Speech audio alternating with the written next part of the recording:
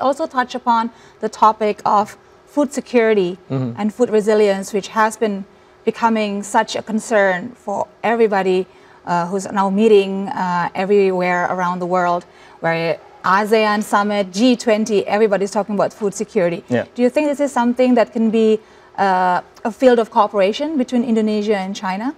Yeah, of course. Also, it is regarding the latest news that Japan is putting back the Fukushima water.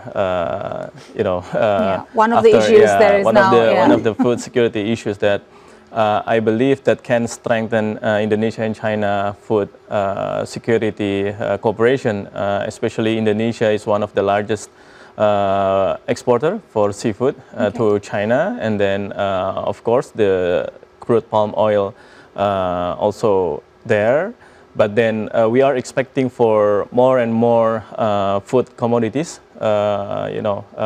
imported from Indonesia to China. That will be also a good opportunity for Chinese companies to come to Indonesia in terms of they are investing, not only trading, and also they can share the knowledge about the food processing.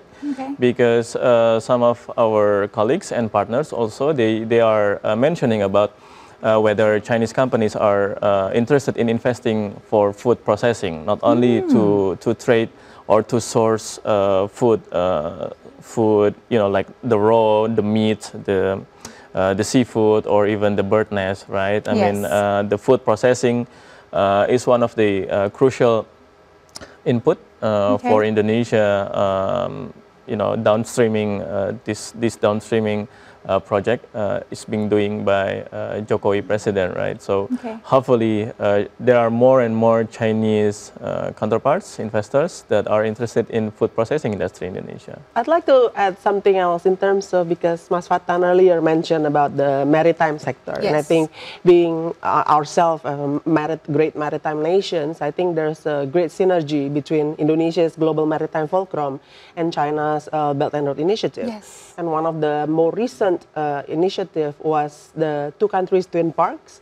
And I visited the areas, the industrial area in Fujian province for this. And Indonesia actually occupies a very special space there. And maritime development sector, especially in terms of fisheries and maritime food industrial capacity, is very much prominent there. And I think they are still in the earliest stage, and we're actually hoping that there will be more Chinese investment in the 3 industrial parks that are highlighted in these two countries twin park initiatives.